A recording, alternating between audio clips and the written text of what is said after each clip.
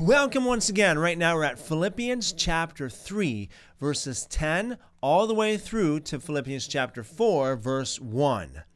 Their God is their stomach, and their glory is in their shame. Paul goes on in his letter saying that his goal is to know Him, to know Christ, to know God, and the power of His resurrection, and the fellowship of His sufferings, becoming conformed to His death. That's a big statement there. Self-denial, death, so to speak. If by any means I may attain to the resurrection from the dead. Not that I have already obtained or am already made perfect, but I press on. There's a good one. But I press on, that I may take hold of that for which also I was taken hold of by Christ Jesus.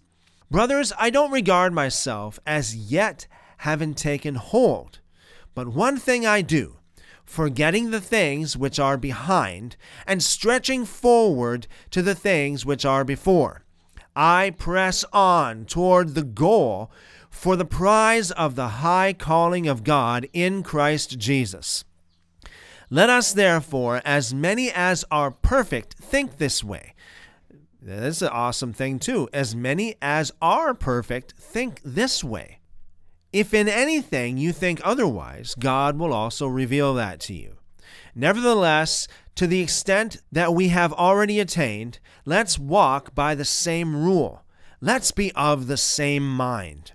Brothers, be imitators together of me, and note those who walk this way, even as you have us for an example. For many walk, of whom I told you often, and now tell you even weeping, as the enemies of the cross of Christ, whose end is destruction, whose God is the belly. People who live to eat instead of eat to live.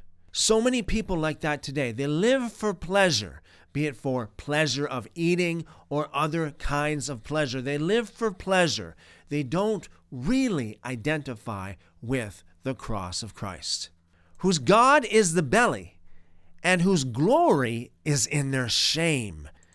Glory here, in other words, their beauty or their pride is in their shame, who think about earthly things.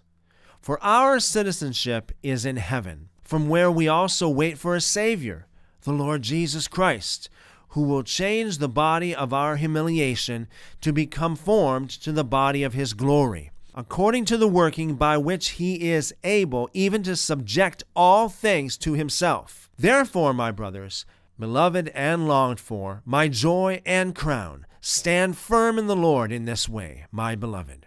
Let us not be counted with those who are lovers of pleasure rather than lovers of God.